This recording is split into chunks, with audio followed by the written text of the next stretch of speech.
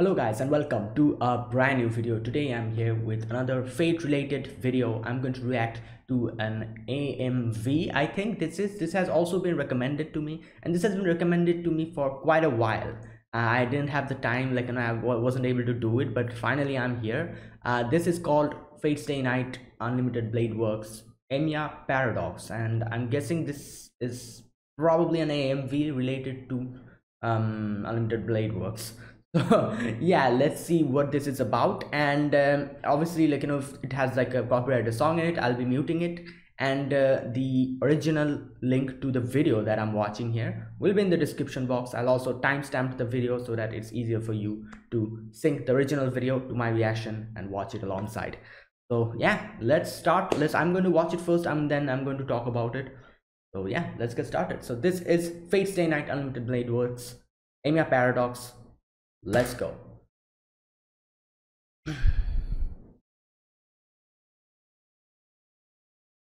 All right.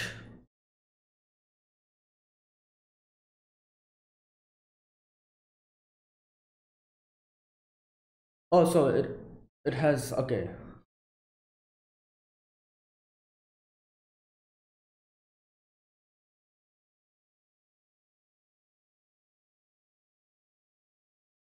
Hmm.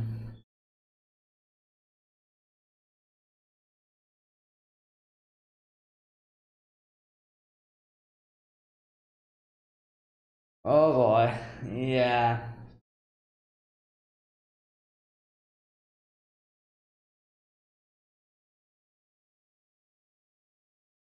Yeah, it's impossible to become, yeah, a hero of justice in that sense.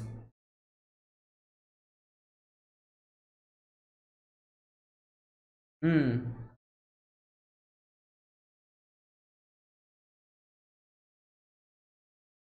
You know what? I would love to see these timelines, but it will be very sad, like just looking at this.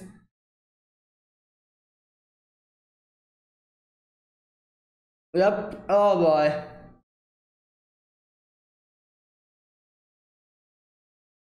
It's ironic. The whole thing that Kiritsugu went through, Emiya also went through the same thing. Like this Emiya.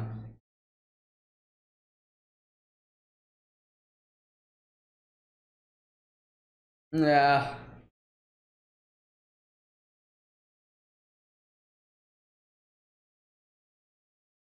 boy.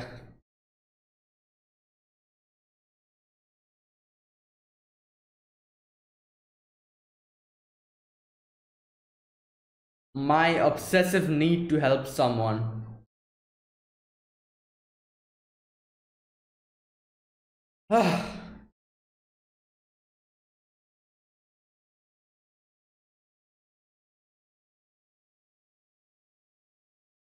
Yep, my god. Spared to a few in the dark. Yeah, this is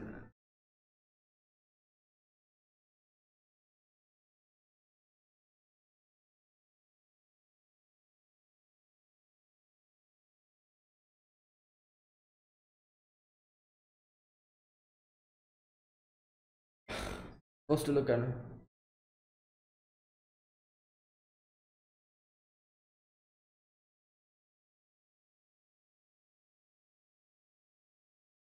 Yeah, my god. Yep.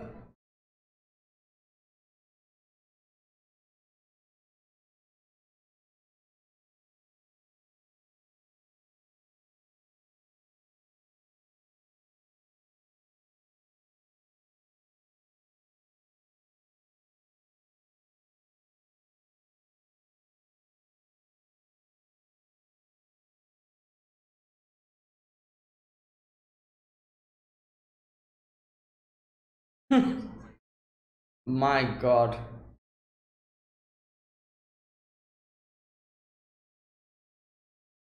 This is so.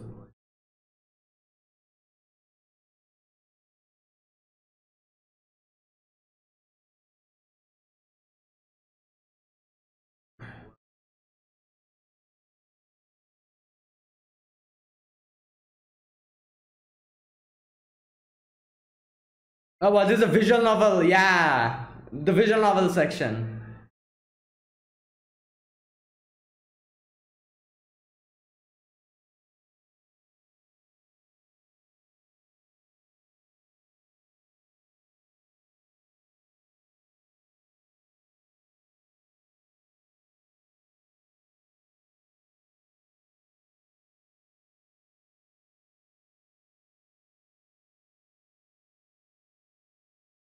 Wow.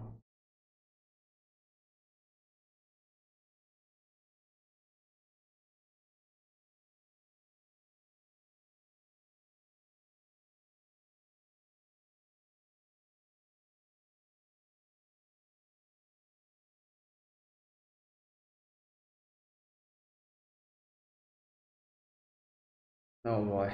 Well, okay, that's it.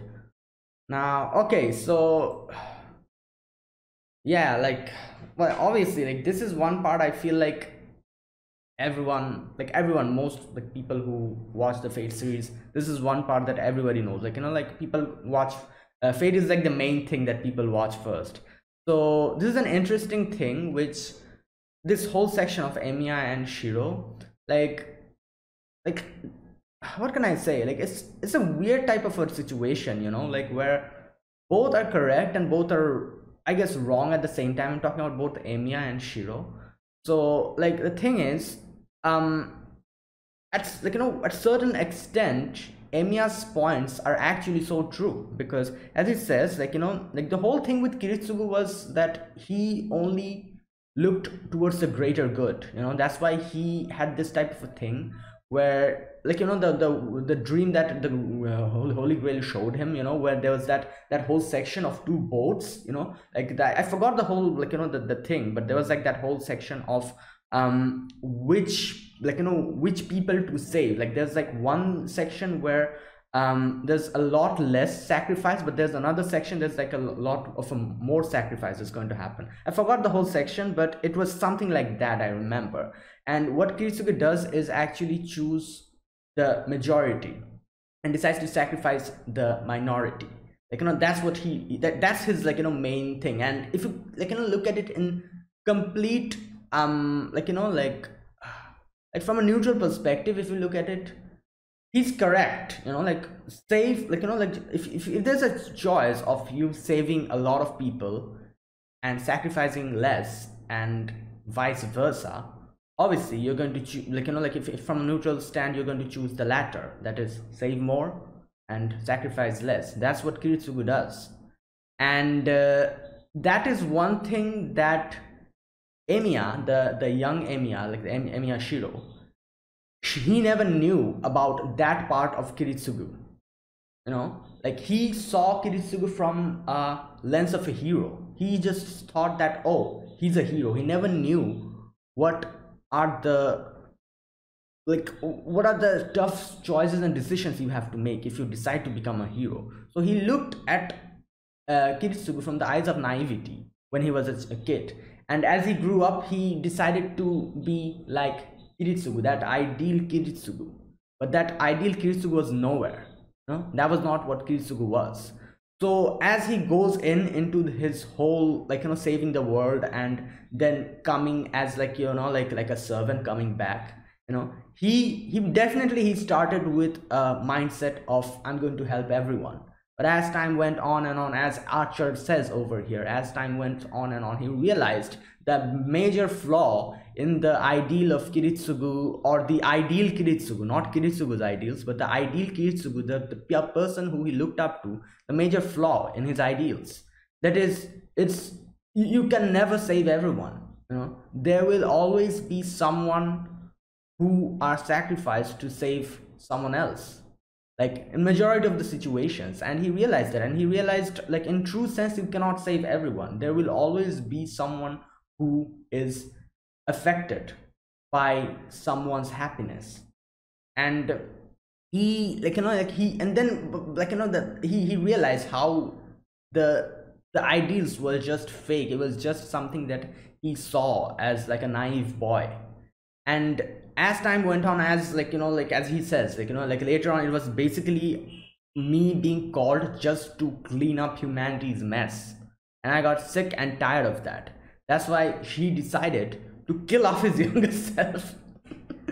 Like, yeah, like imagine getting summoned countless of times, just coming back again and again and again just to clean up humanity's mess, and being held responsible for that, you know. Like he went through so many things, and he was like, by the end of it, he was like sick and tired, and he realized like, nah, you know, that little boy, that naive boy, he, you know, he should not exist. So that was like Emiya's like, you know, perspective in this whole situation, which is at certain extents correct, but at the same time it is, I feel like it goes towards a lot of like, you know, kind of like in the extreme. But like I feel like him actually living through this situation made him completely fed up, and he decided that, ah, this is the only way, I have to kill myself, like my younger self. Like that's what he decided. But I guess me saying that that is like, you know, an extreme is also my naivety talking as well, because I doubt anyone who, not anyone, but I'm sure there's someone there who probably went through like, you know, not this, like the same extent of the stuff that Emiya went through. Probably there is somewhere someone there, you know, who has like very bad luck or something like that. But since I'm not in his shoes, maybe that's my naivety talking as well. But either way, you know, that's Emiya. Like now the whole thing with Shiro, the young Shiro, is he's too idealistic, as we can see. And I've seen a lot of people like, you know, kind of hate him for that. But like I don't know, I feel like that is him. That's basically why, like that's the whole point of his existence. Emiya Shiro, the younger Emiya Shiro, you know, he's that naive boy. That's why, you know, like Archer was created. Like I've seen people hate on Shiro and like Archer, which is really weird in my opinion, because since that naive boy existed, that is why Emiya, like, you know, the Archer version exists. And it's like it's a weird thing when people, it's like, oh, Archer is so cool, Emiya is so lame. No, they're the same person. It's basically one boy just looking at your past self and just cringing at the stuff they did, you know. Like everyone like, I'm sure everyone goes through that phase, like, you know, like when maybe like, you know, like you snapped a video of yourself, of your younger self doing some weird stuff, and then when you're like old enough and you watch that video again, you're like, oh my god, I was just cringy, you know, that type of a situation. This is basically that. So it doesn't make sense to hate his younger self and like the kind of the older Archer self. But I can see why people actually don't like him, and like a lot of people don't like him, and what's the problem with him. He's too naive, he's too idealistic. But that's the whole point of his existence. If that naive boy doesn't exist, the Archer would never have existed as well. So, and I feel like if they made like, you know, Emiya Shiro someone else and did not give him that personality, I think the whole point of the show, the move, like, you know, the visual novel would have been just destroyed, because, you know, like Emiya Shiro being that naive is the ideal situation. His naivety shows that, yeah, this world is not that, like, you know, like not all bad. There are good parts as well. Like looking at Archer, like, you know, Archer's point of view and everything, as we look at Archer, we see the ugly portion of humanity. But looking at Shiro and his hope, his ideals, we can see the little potential that humanity still has. And I feel like that's the beautiful part of Emiya Shiro's, like, you know, his naivety, his idealistic look at everything gives us the hope that, something can be done in this godforsaken world where everything is just pain and pain. There are parts which are beautiful. And I guess, I don't know, this is just how I see Emiya Shiro, like the younger one, that his naivety, his idealistic approach to everything gives us hope, I guess you could say. And that's also something I think probably Archer just lost as he went on and on. And that's why in the end, you know, like he asks Rin to just look at his younger self so he does not become like him, you know. He does not lose that hope, that spark in his eyes. And he can still believe in humanity, even if he's going through tough times and everything. And now here's one thing I'm kind of interested. I always thought about this, but I never knew. Like we see these type of like situations where like like these flashbacks where we see Archer like doing everything, and there's like one section I forgot. Like I think like he was hanged or something, and like I do wonder sometimes, like in his timeline, in Archer Emiya's timeline, what the hell happened to Rin? Like I'm pretty sure if Rin existed there, he would have never, I don't know, like he would have never gotten to that point of like like no one will return, that type of thing. I don't know, or like he could have kept his hope. So I do always wonder, like the timelines are the same, like like Emiya Shiro, like the younger version, the Emiya like Archer. So what went different that Emiya became that Archer and lost his faith in humanity, and what will not happen this time because Rin is there? Like because obviously like like if you think of it in that way, I feel like Rin's existence is one of the major things that would probably stop Shiro from becoming that person, that Emiya Archer, like Rin being there will probably support him a lot of times, and he would never lose hope and faith in humanity. So what the hell happened to Rin in Archer's timeline? I wonder. Like not only Rin, like Arthur went away, I'm pretty sure, like she was called back, like nothing you can do about it. Like in the Fate route we see Arthur Pendragon being called back, and like the whole thing with Rialta and Noir in the end, where later on Shiro reunites with her, that thing that I know. Sakura, I have no clue what the hell happened to Sakura as well, but I feel like like for Sakura, Shiro is that hope. What, like that's like that hope, that thing that Rin is for Shiro. So Sakura being there would not actually help Shiro in that, like pave, like show him the correct direction. Like Shiro will have to show Sakura the correct direction, which in itself is also like a viable way, because like we saw in like in Heaven's Field what happened and how he was able to like support Sakura and move on. But Rin being there, Rin was the only one who gave him that hope or showed him the path. So what happened to Rin in Archer's timeline? Like was she not there? Like what happened? I have no idea. So I'm pretty sure, like like, I don't know, like if there's like any kind of explanation, like let me know in the comments. If I doubt it's a spoiler, but let me know in the comment section if you guys know anything about what happened to Rin in Archer's timeline. Like why did Archer become Archer if Rin was there? And like I don't know.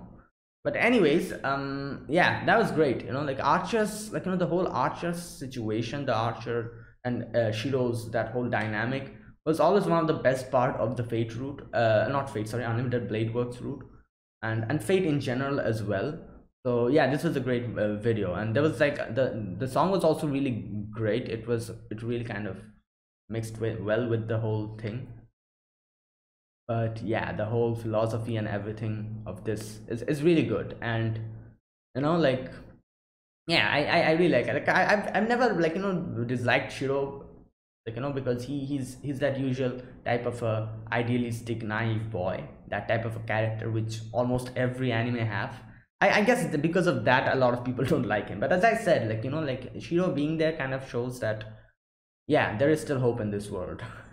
Like Emiya Archer, who he's like, everything's just over. Like, what am I even doing here?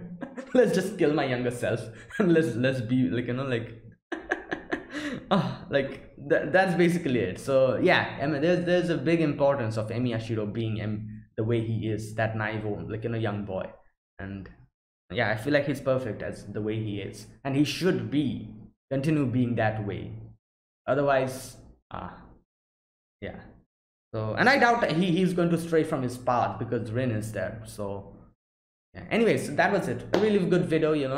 That was a fantastic section, and yeah, I loved it. So that's it. Thanks for watching. This is my reaction to Fate Stay Night Unlimited Blade Works Emiya Paradox. If you guys enjoyed this video, be sure to press the like button, subscribe if you're new to the channel, or you haven't subscribed. Comment down below anything you want to say, anything you want to let me know, and I'll check them out. So that's it. Thanks for watching. I will see you guys in the next Fate related video I'm going to make. So yeah, until then, goodbye and have a nice day.